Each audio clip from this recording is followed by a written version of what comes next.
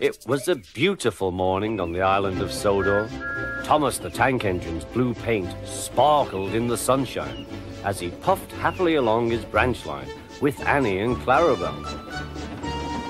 He was feeling very pleased with himself.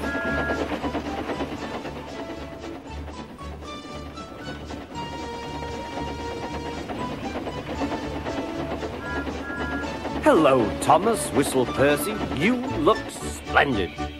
"Yes, indeed," boasted Thomas.